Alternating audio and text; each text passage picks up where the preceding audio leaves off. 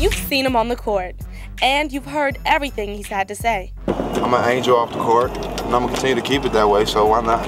You know? But you've never seen Steven Jackson like this.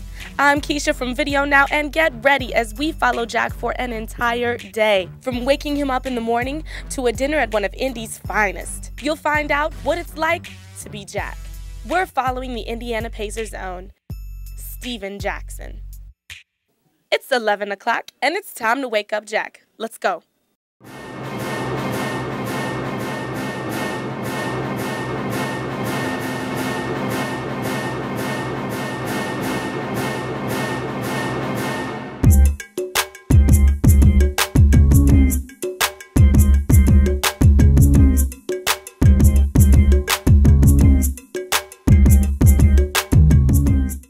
I'm used to waking up this time every day because my cousin does not let me miss a workout. And I would love to sleep sometimes. He won't let me. Okay, what am I wearing today, Sandy? Okay, you can come in my closet. I'm just a real picky guy when it comes to clothes, you know. I wear a lot of red. I really don't like blue too much. It's not my color. But I like it when I'm with my uniform. That's all that matters. Okay. Nice Adidas shirt. Do you always have Cindy iron, or do you iron sometimes? I never iron. I really probably shouldn't because I end up probably wasting some clothes. It's my little brother. He finally woke up. My little brother Donnie, he got the morning face too. He's a future NBA star. He's bounced around going through the ups and downs I went through to get here now, so he gotta pay his dues. You've been a little bit of everywhere. Did you learn Spanish when you were in Venezuela? Yeah.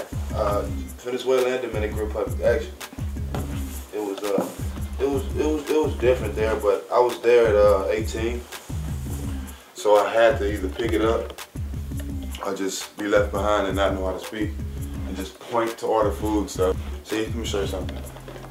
I'm a t-shirt kind of guy until David Stern kind of changed the dress code. So you see, I got white t-shirts, I got the rainbow drawer. And you know, I told you again, I love red, so I keep red t-shirts. And the dungeon color, the black color. You gotta keep black t-shirts, all purpose. I never wear the same t-shirt twice, let me say that. I wear a t-shirt, after I wash it, either I donate them to the homeless, or I wear them as undershirts, or I give them away. Oh. You need more privacy now? I'm gonna take a shower. I guess we can't stay for that, huh? All right. Take a shower.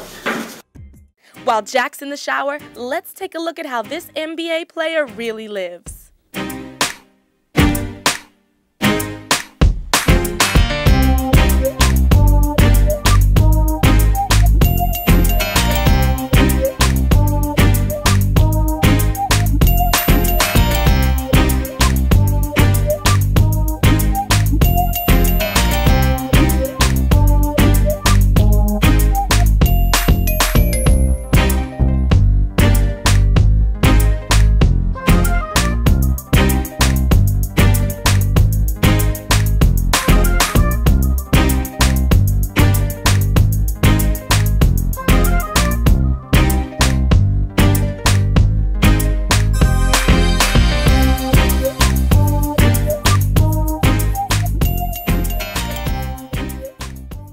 It's time to roll out, and Jack's at the wheel, so buckle up and let's go. I'm always late. Oh, you're always late? Always. One thing to understand about me, I'm never on time, but as long as I'm there, that's all that matters. I eat everything. I mean, I'm not one of those guys who's picky about what they eat. I eat everything.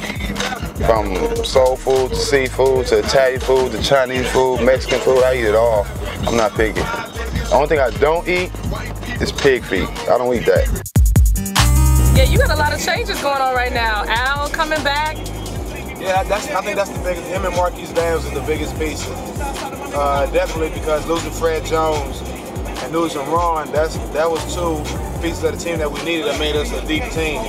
And to have Al back without the attitude and without all the ups and downs, not knowing if he's going to be there or not, that we did with Ron, you know, it's good to have somebody that we can count on. I love Ron to death, as you know. You know, I almost lost my job for him, and I still love him today, and I wish him the best, him and his family. But at this point, the last couple of years have been definitely disappointing us because we feel like we were one of the best teams in the league, and we still are.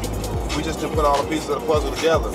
And now that we have Al and Marquise Daniels, to have those pieces to the puzzle, I think that we shouldn't have any distractions or any excuses this year.